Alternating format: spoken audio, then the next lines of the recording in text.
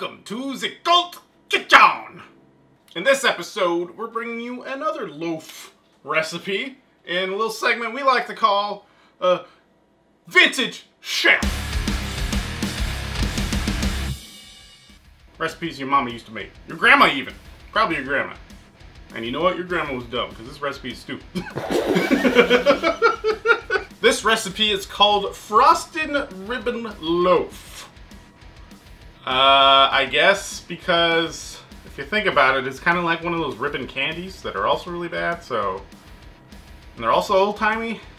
Yeah, I get it. This is stupid. So the idea is you got like a loaf of bread that you slice three ways, and then you fill it with like weird, gross fillings, and then you frost it with cream cheese. So it looks like a cake, but it's meat and eggs. Okay? Alright, let's try this out. See what happens. Frosted ribbon loaf. Obviously, you need to start with a loaf. What we have is some French loaf. This recipe is pretty simple. You basically make two different types of spreads, and you smear it on inside of the bread that you cut, and then you frost it, and then you chill it, and then you eat it, and then you yak. First step is we gotta decrust the bread. They only want the soft innards. I've committed crimes against this bread that no man should do. I'm sorry. What we're gonna do with this is split it longwise into 3 sections. So we got 3. Look at that. 3 bread things, and then we're gonna do stuff to it. First step, we're making the ham salad, which is made out of ham. You got relish, you got horseradish, you got mayo, you got celery. Did I say celery? I don't remember. Sure. We'll go with that. And they're all in very specific measurements. First up, of course, is the ham, and you're gonna want a whole cup. You just chew it and spit it back out. That's also a thought. Next up, we have our celery. We're only gonna need 1/3 of a cup, chopped finely. Yeah, chop, chop, chop, chop, chop, chop, chop, chop, chop. 2 tablespoons relish. 2 tablespoons of relish. You're gonna need 1/2 teaspoon of horseradish. And finally, to finish off this long national nightmare, you need 1/4 cup of mayo. That's a good noise. 1/4 cup mayonnaise. This doesn't seem so bad. This doesn't seem so bad so far. Next up, we're making our egg salad. We're gonna start out with 4 boiled eggs. What we're gonna do to this is add 1/3 cup of chopped green onions.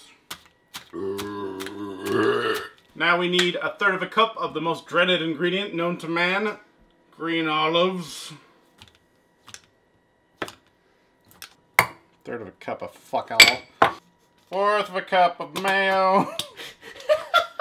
Looks good. And 2 tablespoons of mustard. Prepared mustard, of course. 1, 2. Eggy wigs. So here's our loaf we have previously cut the crust off of. We're gonna butter it up first, of course, as you do. Schmear number 1, ham schmear. Do ham. Do ham schmear. Layer 1 is good. I'm gonna put that on there. The next layer is the egg layer. Oh yes, just like Grandma used to make. And then you top it off. Kaboop! Shaboopy. Get back in there. Get back in there. We're gonna wrap this in foil, chill it in the fridge for about half an hour or so. Just kind of solidify everything in there. And when we're done with that, we'll add the final ingredient. We're at the home stretch. And now the last step, basically, is to make our frosting. And the frosting's very simple. It's just a ton of cream cheese and a little bit of milk. 12 ounces of That cream is cheese. 4 ounces less than a pound of cream cheese. Holy balls. And to that, we're going to add 1/3 of a cup of milk. Just to lube it up, I guess. Well, we just have more whipped cream icing, or cream cheese icing to put on other things. I mean, you can never have enough whipped cream cheese. Alright, well, have fun with that. There's our mound of cream cheese.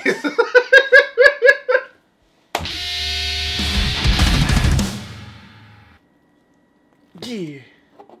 Probably could have chilled a little bit longer to make it more solid, but hey, this is good enough. It's good enough. You always want the edge piece, right? Well, it's got the most frosting on it, yeah?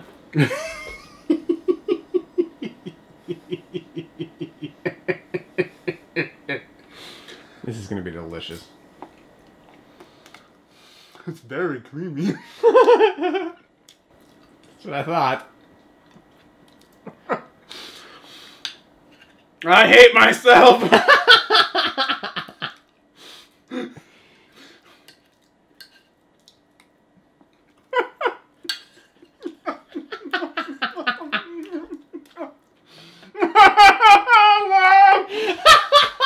Wow!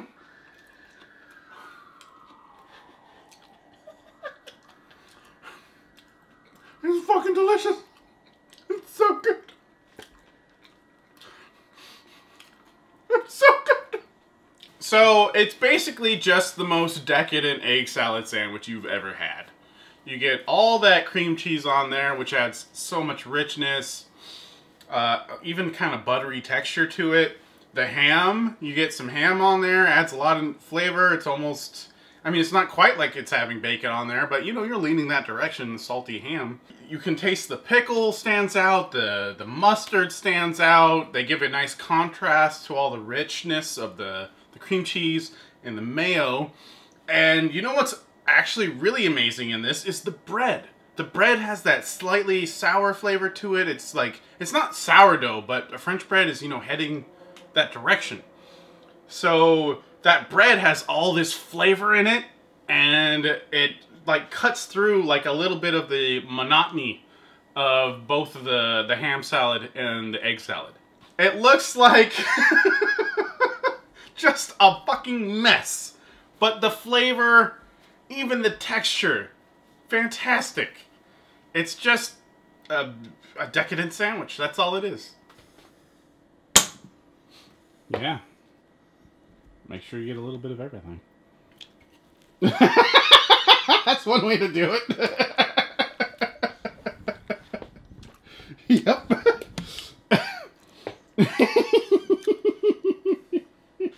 It's alright.